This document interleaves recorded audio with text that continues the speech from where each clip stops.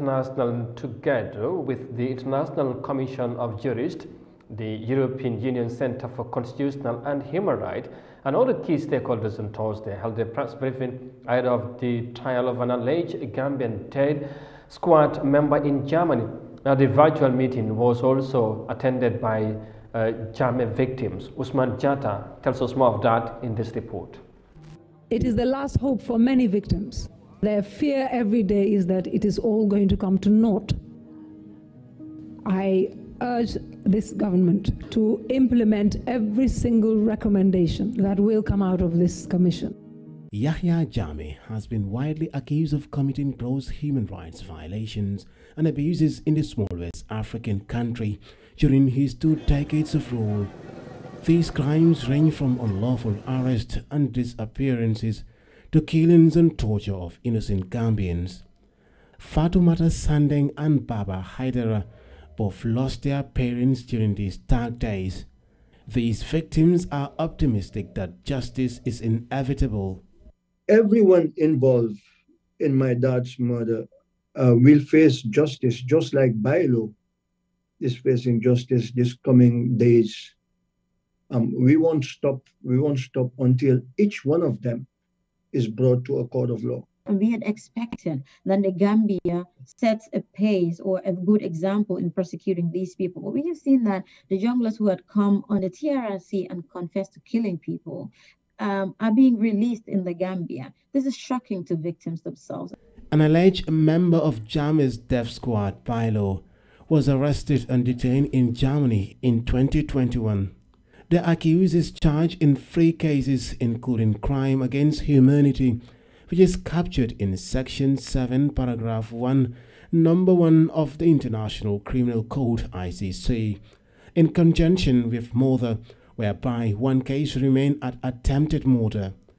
The accused is alleged to have been a member of a former special unit of the Gambia Armed Forces called the Junglers, which allegedly carried out illegal orders from the former head of state to kill and torture Gambians. His trial will commence on Monday, 25th April.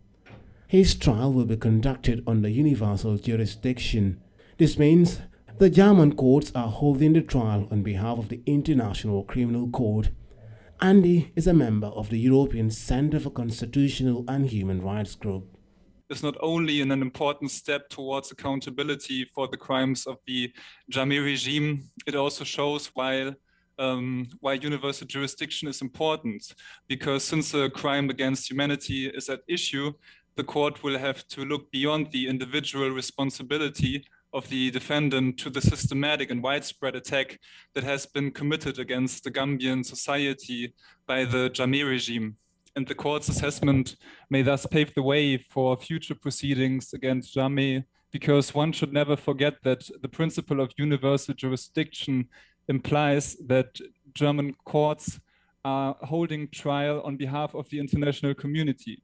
Some legal experts believe the only way the Gambia can avoid the reputation of impunity is by enacting a new constitution and holding alleged perpetrators of human rights violations to justice.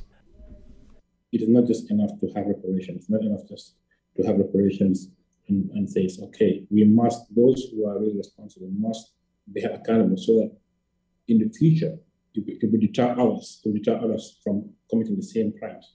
To make sure that in Gambia, we cannot tolerate people treating anyone in this manner. That is, impunity will not be tolerated again. And the only way we can make sure that impunity is not tolerated again is by having prosecution. It's not by having reparation or reconciliation. And you can have reconciliation, of course, but you can have, in my opinion, you cannot have real reconciliation without justice. The accused Bailo is said to have been a driver of the Junglers, whose alleged aim was to intimidate the Gambian people and suppress the opposition. Specifically, in 3 cases, the accused allegedly drove members of his unit to such liquidations and then drove them away again onwards. The 5th Criminal Division with the High Regional Court, OLG, with the decision of 24th March 2022, allowed the main hearing regarding the indictment of the Federal Public Prosecutor's Office against the 46-year-old Gambian citizen and opened the main proceedings. For some victims, this is the beginning of their victory to justice. Osman Jatta, Eyeafrica News.